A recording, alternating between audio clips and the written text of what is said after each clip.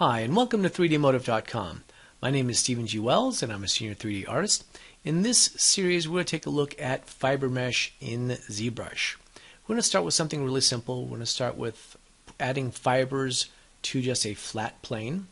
We'll then go ahead and start making some of the changes to the fibers, making them longer, making them shorter. We'll make them really short so they're almost like stubble. We're then going to look at adding in just some color, just to have an idea that we can polypaint very easily with that. We're then going to use a number of different brushes to get an idea of what you can do with some of the flow, and as you're working with the fibers, so they're like hairs, how you're going to style something. We'll then look at adding some symmetry to the hairs and see how well we can work with that, because symmetry can be used a lot for the hairs in a particular model.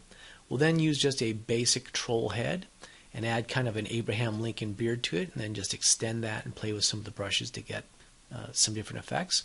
We'll then look at grooming the different hairs via polygroups. Okay?